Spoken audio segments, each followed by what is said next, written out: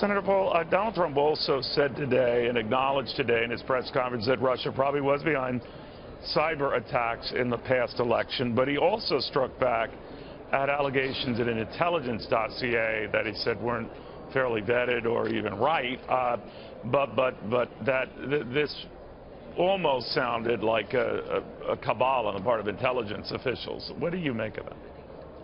What I would say is that if there's private information that someone is blackmailing a public figure, and the public figure or someone takes it to the intelligence agencies, you would think it would be private. And really, this is so important that I think whoever leaked it should be prosecuted. Someone should go to jail. If this was an intelligence agency head that talked to the media, they should go to jail. If this was part of the Obama administration, they should go to jail.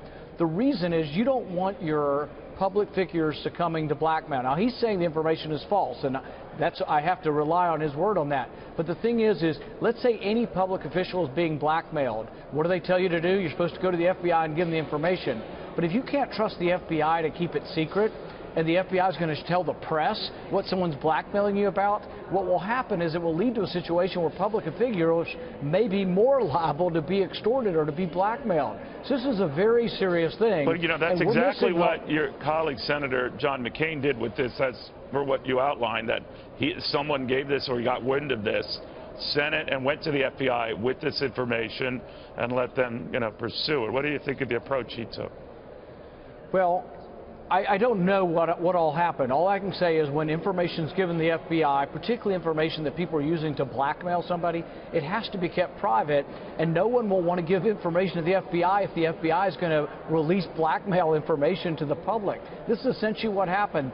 Somebody is releasing information that was trying to be used to blackmail it, and it turns out the president-elect says it's not true. But what's more important than any of that is that you can't let the intelligence agencies release blackmail information to the public.